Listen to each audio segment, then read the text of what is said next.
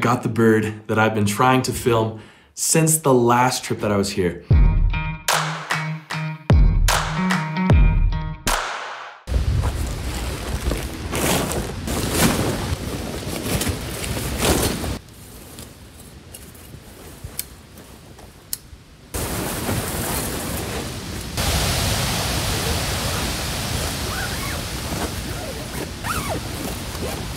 What's up, Kiba?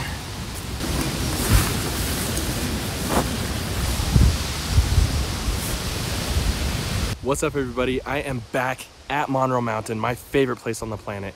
We're going to go birding, obviously. We're going to new locations this time. Got the tent set up in the background here. We're gonna see some amazing birds. So let's enjoy this camping trip and see what birds we can find.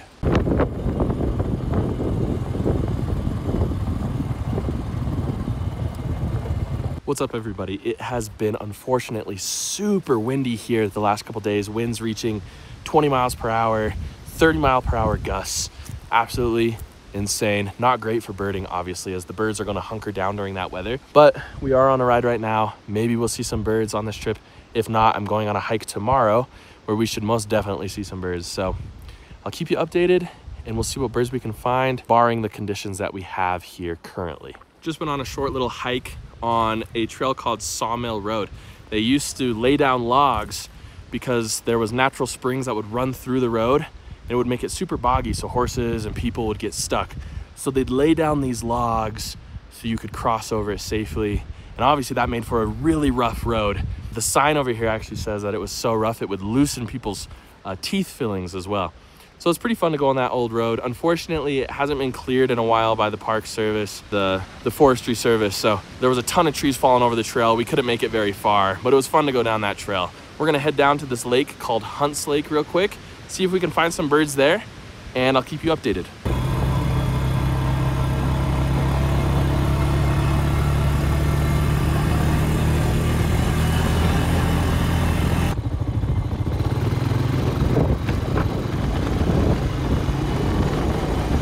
Hunts Lake is absolutely beautiful. This is the first time I've been here. I've driven past it a lot from that angle up above that you saw earlier.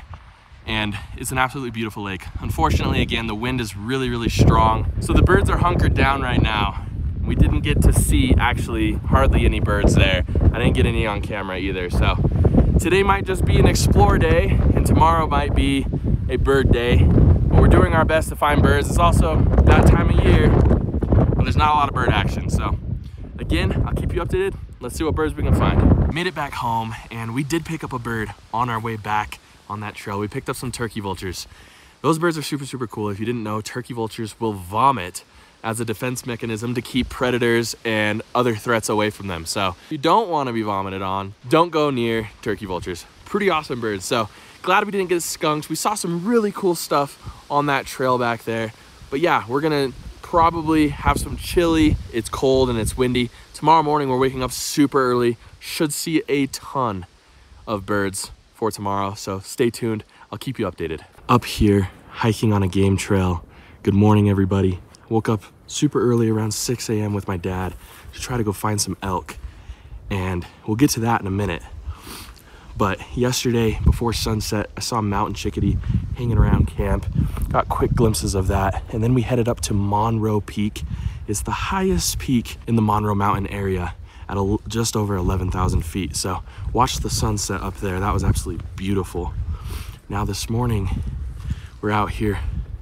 I'm obviously looking for birds. I'm always looking for birds. But we saw 37 elk. 37 elk on the ridge, some big bulls in that group as well. I'll let you guys enjoy this elk footage for a few moments.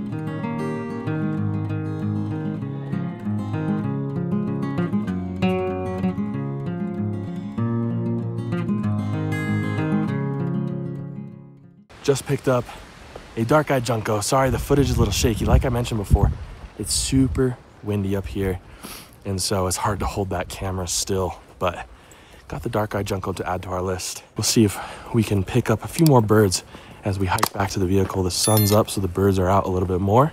Let's see what we can find. Just picked up some red-breasted nuthatches to add to today's list. We're starting to pick up the species here as we move along. That's exactly what I wanted. Let's see if we can find something else.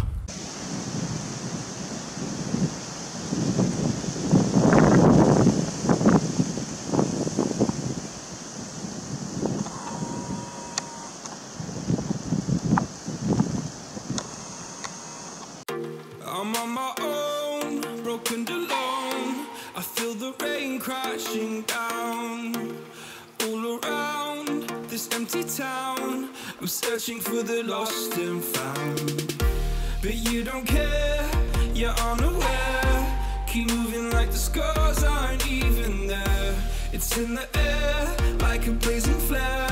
Don't stare 'cause the flames will burn us. I thought you were the one for me. That's why I gave you everything. Held you close by the stormy seas. Oh, you meant the world to me.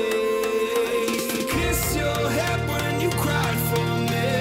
Hold your hand while the pain was over. Keep you warm by the roaring sea. You meant the world to me.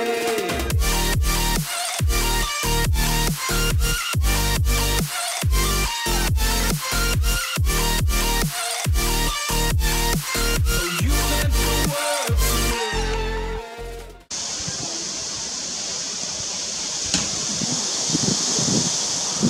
What do you got? I got the bird that I've been trying to film since the last trip that I was here. I heard them last time and I saw them fly over, but I didn't get them on camera until today. Again, I heard the bird fly over and I said, I gotta go try to get this. So I ran out to the road and there it was, a red crossbill up in the tree. My best views ever of a red crossbill. They're very nomadic, so they don't sit still for very long. This one sat on the tree for about 5 minutes and allowed me to film it. The lighting wasn't the best, but you're still able to see its colors. It's absolutely amazing. It has that specialized bill that crosses at the end to help it break open those tough pine nuts. So absolutely amazing bird. Super happy we got that on camera. That is definitely the highlight of this trip. Now, if we can get a Stellar's Jay, I've heard one today. If we can get a Stellar's Jay, that'll be the grand finale. Let's see if we can find one.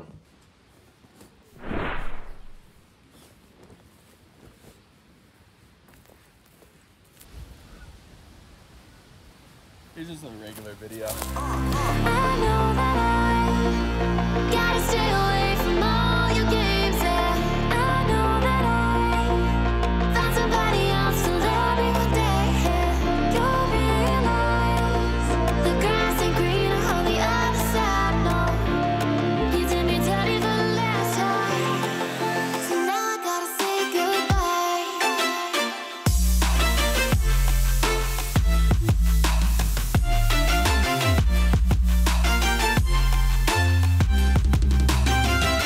Back home now. If you like what you see, make sure you leave a like and subscribe to the channel. We do adventures 2 times a week. If you'd like additional ways to support the channel, links to my merch, and my new membership program is in the description below. Thank you so much for joining me on this journey. I hope to see you all next time on Bright-Eyed Birding.